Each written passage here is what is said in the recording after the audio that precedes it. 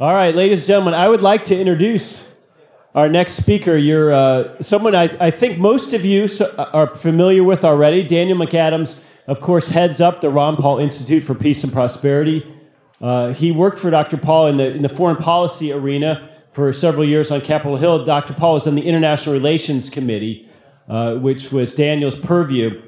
But the interesting thing about the Ron Paul Institute and the effort that Ron and Daniel and Chris Rossini and Adam Dick have made since Ron retired from Congress is that it's a lot easier to raise money for politics, a political campaign, or even for economics at the Mises Institute. People understand those issues and they feel like they have a self-interest in perhaps advancing the cause of markets. And of course, it's very easy to raise money for war. There's a whole industry in the Northern Virginia suburbs, which is devoted to that very cause, and they manage to be very well funded when it comes to their lobbying efforts. So they're at Ruth's Chris today up in D.C. having lunch while we're having this much more important meeting. But Daniel and Ron have nonetheless managed to raise money, and they have created what I consider the most hardcore pro-peace organization in the country. So please, a round of applause for Daniel McAdams.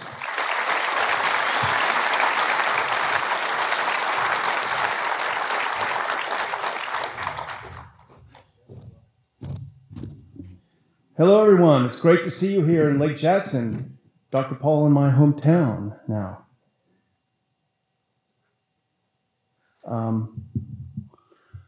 So I want to start by saying, and Scott touched on it, but today is an important day. Today is the 30th anniversary of the fall of the Berlin Wall. Really one of the fundamental points in our history, certainly the fundamental point in our remembered history, unless we're quite elderly. But what's interesting about the fall of the wall is it didn't happen the way we think it happened. It wasn't a dramatic event that we think it was. We have misremembered history. I always joke with some friends of mine who study history that 89 needs an 89. There needs to be a revision of the history. And that's sort of fundamental. I just realized this morning that I wanted to start with this, but it's sort of fundamental to what I wanted to say, which is that revolutions don't really happen the way you think they happen. We all remember late in November when they were sitting on the wall chipping away at it, and we thought, that's the end of communism. Look what's happening right now. This is people power, people in the streets. That really isn't what happened. What really happened was earlier in the summer of 1989, on the border of Hungary and Austria, there was a picnic. The fall of the Berlin Wall really was built around a picnic called the Pan-European Picnic. It was organized by the Hungarian Democratic Forum, which was an opposition, anti-communist, pro-traditionalist party in Hungary. They were a sponsor. Otto von Habsburg was a sponsor because he was the head of the Pan-European Union. The son of the last emperor of Austria-Hungary, and Imre Pozsgai, who nobody has heard of in this room. If anyone has, I'll buy you a drink.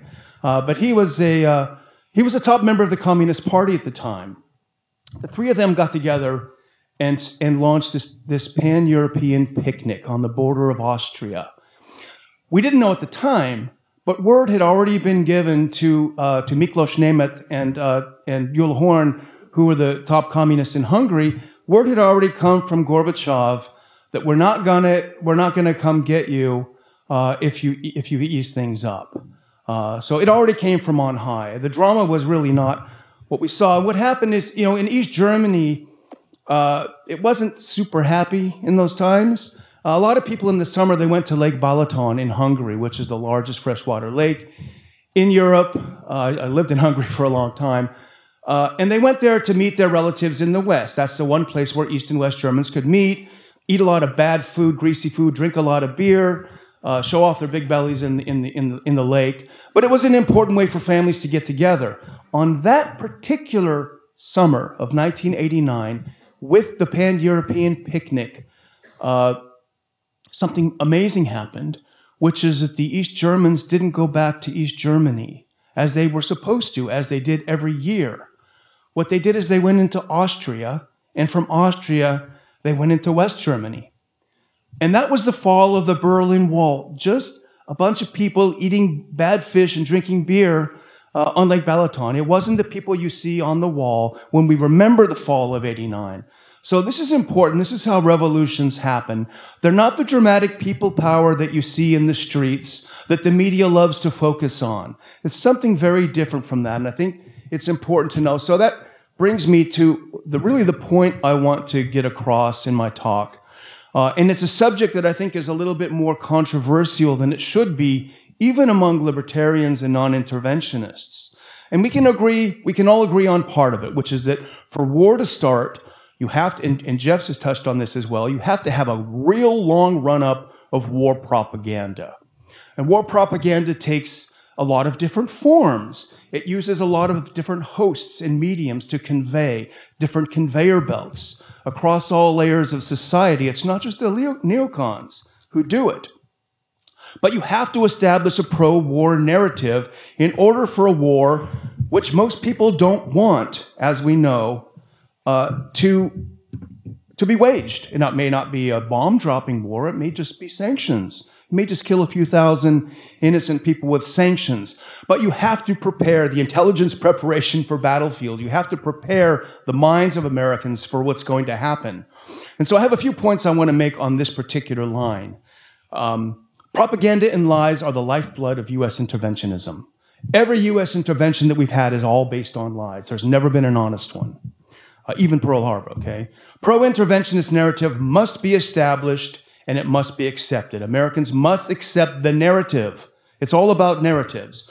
The U.S. mainstream, this is the third point, the U.S. mainstream media speaks with one voice, as in the old Soviet Union, when it comes to the interventionist narrative. They all support the interventionist narrative. Now, there are a couple of exceptions who are noted by the fact that they are exceptions. But does anyone remember a little show called Buchanan and Press on MSNBC at the beginning of the Iraq War? We used to watch it in Dr. Paul's office. We had it on the TV in the back. It was better than C-SPAN because they were actually talking about the war and how dumb it was in the lead-up. Well, they were pretty quick when things started. And we have some good stuff from Tucker Carlson, who I don't watch a lot of TV news, but I know that he said some good things about not attacking Iran. So there are some exceptions, but they just prove the rule. Okay, media establish narrative pro-intervention. Counter narratives, no matter how seemingly insignificant they are, must be quashed. You know, this is the Ron Paul rule. They never asked the 434 why they voted yes. They always called up Jeff and said, why did he vote no? You know, so this is, any counter narrative must be completely crushed. And that's why you see the war in the social media of all things, people tweeting. The counter narrative is crushed. You have the Atlantic Council, you have the German Marshall Fund, all these organizations who are making sure that you don't get to challenge the narrative. And it's not, you know, unfortunately, a lot of the Trump people say, oh, they're hassling conservatives on the, so no, it's not it. They're hassling people who challenge the narratives from left, right, beyond, neither. So that's the other thing. The pro-intervention narrative can be maintained and spread by those who claim to oppose military action overseas. This is getting a little conspiratorial, but if you take part in endorsing the promotion, the establishment, the conveying of the counter-narrative, you are taking part in promoting the interventionism. This is where it starts getting more controversial, I guess, unfortunately. The pro-intervention narrative and conveying and being a conveyor belt to it includes participating in the demonization of a foreign leader or a foreign nation who is designated by the CIA, the deep state, whatever you want to call it, the empire, who is designated by these entities as the bad guy of the week, the bad guy of the month.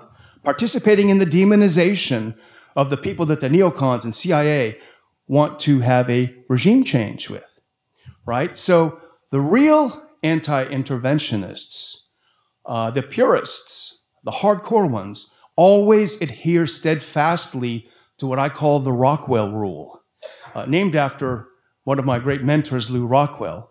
The Lew Rockwell rule is simple, and it's very easy to digest, and it's very easy to follow. Never participate in any way in the demonization of any country or leader the CIA wants to overthrow. Full stop. That's it. That's the Rockwell rule. So we have the idea of war propaganda used to promote wars. And we understand a lot of it. We know what happened in the run-up to the first Iraq War. Some of us who are a little older, and the second Iraq War. The lies feed the war machine.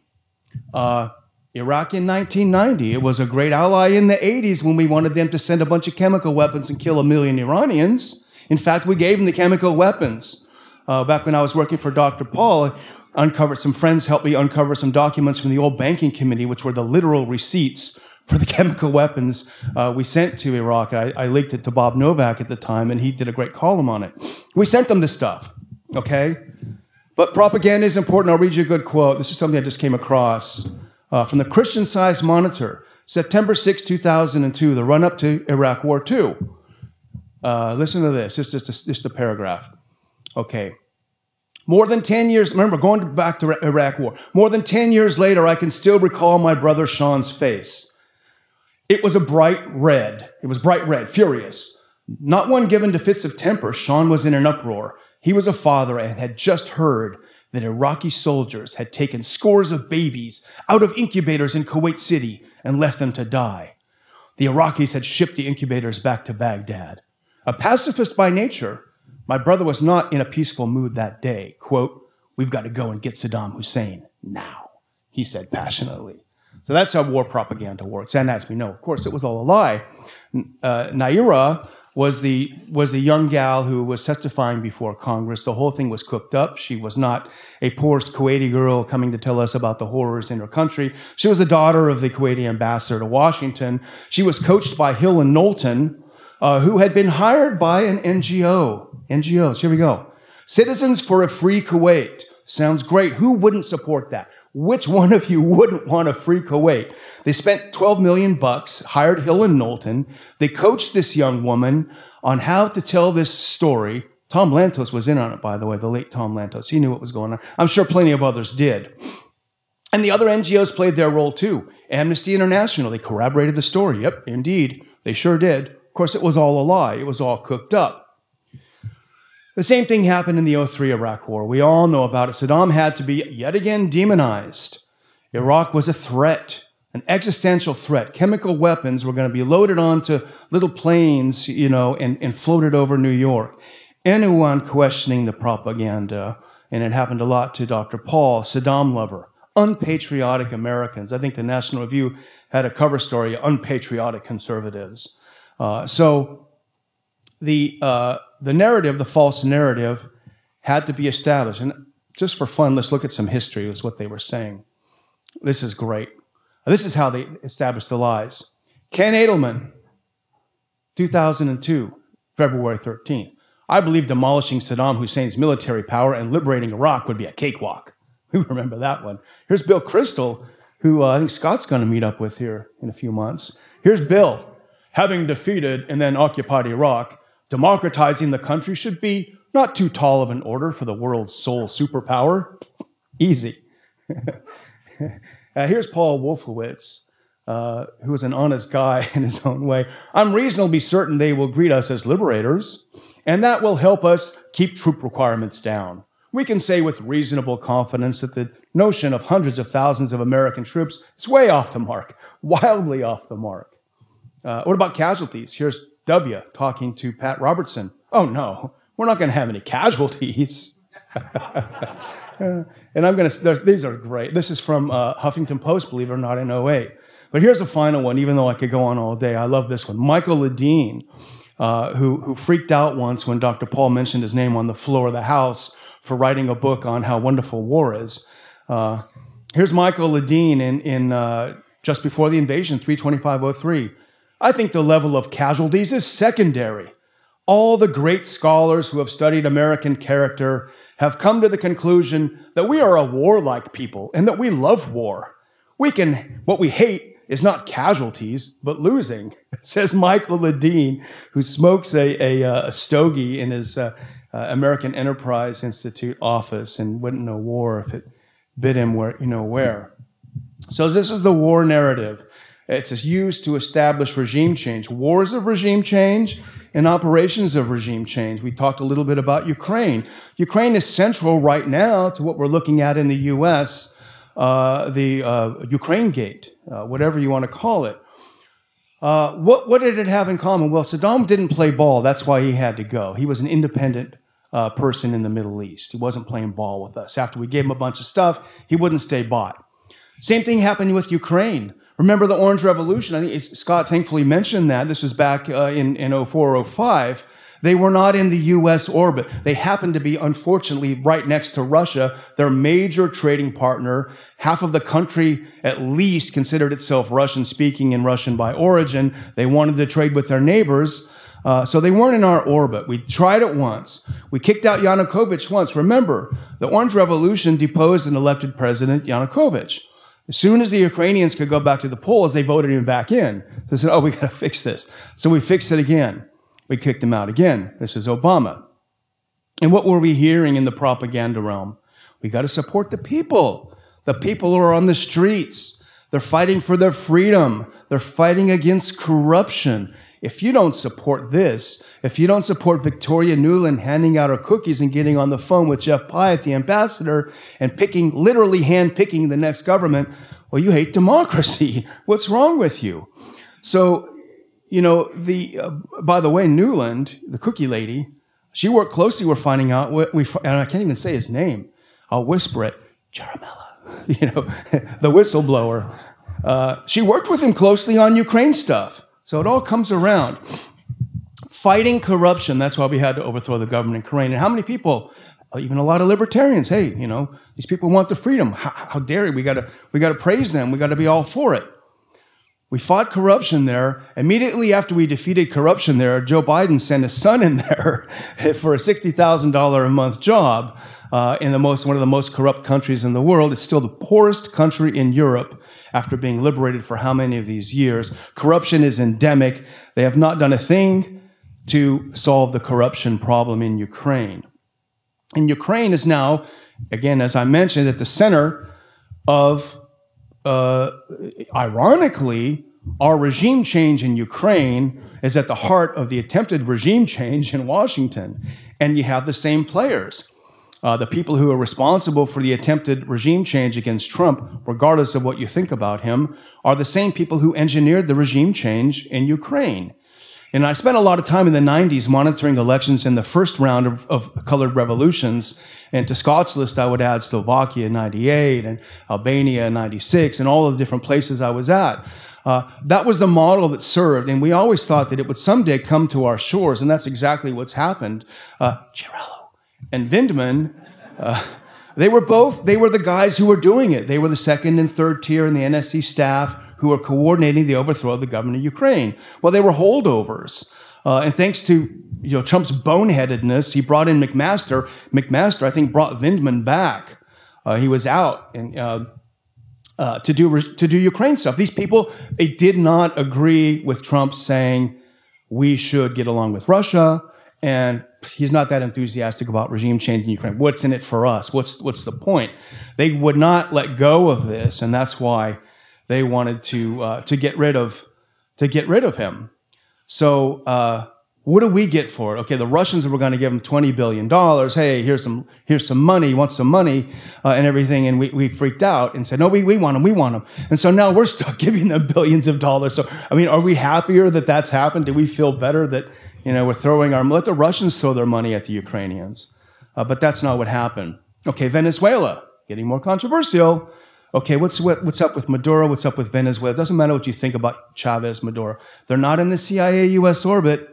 They're one of the countries in Latin America that are not towing the line. They're not listening to Pompeo. They weren't listening to Hillary when she was the Secretary of State. So what do you have? The narrative comes out. Corrupt, enriching himself. Maybe true. I don't know. Withholding aid right on his border. Well, that was a lie. That wasn't true. And the S word. Socialism. It's all about socialism. We have got to support a regime change in Venezuela because we have to defeat socialism. And even libertarians will say that. Well, why libertarians who can't even defeat socialism at home somehow think that thousands of miles away, oh, we got it. We're going to fix it here. So this is what it is. Got to support the people. Well, who are the people? Who are the people in the streets? 1/10 of 1% of the population. What about all the other people who don't want to have a regime change in their country because they've seen everywhere else that they've had a regime change and it's really been a pretty crappy thing, right? Name one place where it's turned out better when we've changed the regime. I'd like to hear it. So who are the people? Who are the people? Who gets to count? Well, unfortunately, from our safe purchase here, a lot of people think they have the right to tell them who counts and who doesn't count. It turns out now, we're paying the salaries, literally, of these people that the CIA wants to put into office. And it really is interesting being lectured about socialism by Pompeo, Bolton, and Abrams, who've lived their entire lives, in socialism and in pushing military socialism, military Keynesianism. So Hong Kong, what does that have in common? Well, it's China's weak underbelly. We got to deal with the Chinese. We got to take down the Chi-Coms, right? So they're fighting for their freedoms in the streets of Hong Kong. Well, who are they? Maybe they have a good cause. Who are they? Each one of the leaders of the anti-China parties is literally on the U.S. payroll. They roll into town and they have a visit with Mike Pompeo. With who does that happen? So this is the propaganda line. It's for the people. Syria, the people rose up against Assad. It was peaceful, and he mowed them down. Untrue. 2005, Christian Amanpour interviewed Assad and said, you're going. This regime change thing is coming for you, and you're going down. Okay. That was under G.W. Bush. That's when Ambassador Peter Ford started undermining the government there. Interesting that the yellow vests are never fighting for their freedom. You ever hear about those guys, right? Zero sympathetic coverage in the media. None. So what do they have in common? All the people that we are supposed to say are just fighting for their freedom, and you damn well better support them unless you're a terrible person. They all happen to live in countries where the CIA, the empire, or whatever wants to change the regime. Maybe that's a massive coincidence. Who knows? But it is very interesting nonetheless. So how should libertarians and non-interventionists of all stripe view these regime change operations? Skepticism. Default is it's fake. That's my default. You don't have to take my default. It's fake. I don't believe it. I want to see the receipts. We've seen the receipts from Venezuela and Hong Kong, from USAID, National Endowment for Democracy. I want to see the receipts. I had a little run-in with an organization, otherwise a good organization, but they put out a video about Iran. And the whole video was a person who had been born in Iran or what have you. And the whole video was, well, everything that's wrong with Iran is socialism. If we just get rid of socialism there, it'll be fine. And of course, that's ridiculous. It's absurd. But it transmits the regime change narrative. Why in all times in history, now, would you focus on that? Right when our regime wants to change their regime so much, you could talk about a million other places where socialism is a problem. DC, maybe everywhere, maybe Austin, maybe Sacramento. No, but you focus on it right at that point. All of a sudden in Venezuela, we became a nation of Venezuela experts here. We knew exactly what their problems were and how to fix them. And as non-interventionism, we resist that temptation naturally when it comes to our neighbor. I don't like the church he goes to. I don't like what he's smoking. I don't like how he's raising his kids. We would never think of doing that. But somehow we have this amazing wisdom to understand what the people want and should need and get it good and hard, as Jeff might say, thousands of miles away. I don't buy that. I just don't buy it. So what do we do? I mean, what do we do if we do have a sense that people should be free overseas and should live better lives? There are places that aren't that good, and I'm not under any illusions that Venezuela is a paradise. Don't get me wrong. What do we do? Oppose socialism and forced collectivism here at home. That's one thing we can do. We have a pretty good sense of what's going on. We can follow the news. We understand the language. We know what's happening to half our money or not more. We know what's happening with truth tellers being thrown in jail. We know what's happening to people like Chelsea Manning, Julian Assange, and many others. We know that sanctions are not making these other places better places. They're not getting people to overthrow their governments and bringing in a libertarian paradise. What they're doing is causing people to starve and die. And when they starve and die, they're just as likely to blame America because guess what? It's America's fault. We shouldn't be having sanctions. We shouldn't deny medicine to the Iranian people because we want them to overthrow their regime, their government. If they want to have a theocracy, it may not be our cup of tea. But as non-interventionists, we have to accept that the rest of the world may not decide to be exactly like us. That's the thinking of the Trotskyites and the neocons. We want a worldwide revolution and everyone's going to be just like us. It's not going to happen because the only way you can get this to happen is through the use of force. The use of force to force people to be like you. And that's an impulse we have to resist. We have to resist that impulse. So, no sanctions. You want to make life better for the Venezuelans? Fight sanctions here at home. Let's trade with them. The Iranians, fight sanctions here at home. Let's trade with them. Fight the neocons who are telling lies. Let's travel. Let's fight for the opportunity to travel to Cuba, which boneheaded Trump has now put restrictions on. One of the only good things Obama did in his entire presidency was open things up to Cuba, and now we got it back. So fight for that. Those are things we can do that we understand. And I'll read a couple of quotes because Jeff mentioned Caitlin Johnstone, who does great work. She's not a libertarian yet, but she's great on two things. First of all, she's great on the war issue. She's great on the beyond war issue, which is the narrative, which is fighting the narrative they want you to push, to be the conveyor belt. And she's also good because she wants to make coalitions. A lot of people on the left hate us because they don't want to have a broad coalition. They want to own it. So she's good on that. But let me just read one thing that she wrote back in February. And it's kind of funny because I remembered the article as being really, really good. And I'm not saying anything like this, but I went back to read it again, and I realized she wrote the whole article because she quoted something that I did on Venezuela. So, but this is really, I think this is really worth listening to. A common refrain is, it's possible to be opposed to U.S. interventionism while also opposing these tyrannical governments, you know, end quote. But it isn't. Not really. It's impossible to oppose U.S. interventionism while also helping to advance its propaganda narratives against targeted governments. And she goes on to say, all U.S.-led military agendas begin with propaganda. If the public were allowed to see the reality of war with fresh eyes, they would all instantly recoil in horror and adamantly demand its immediate end. The only reason U.S. centralized empire is able to sow death and destruction around the world without this happening is because of propaganda, which is why Americans, they're not going to want to hear this, are the most aggressively propagandized people in the world. And this is the final thing that she said on this is good. So before they can launch missiles, planes, and ships, they launch propaganda. They launch mass media psyops. They launch narrative control campaigns to make sure that Americans hate the leader of the targeted nation and want the people of the targeted nation to have freedom and democracy. At least one of those words Jeff pointed out as being a completely meaningless word. So this is my admonition, since everyone is giving so far, everyone a task to do is to fight, to resist this inclination to be a conveyor belt of this propaganda. Does it mean you absolutely must not feel any sympathy for people? Maybe certainly there are people in Hong Kong who'd rather have a more open economic and political system. That doesn't mean you reject them as all a bunch of dupes.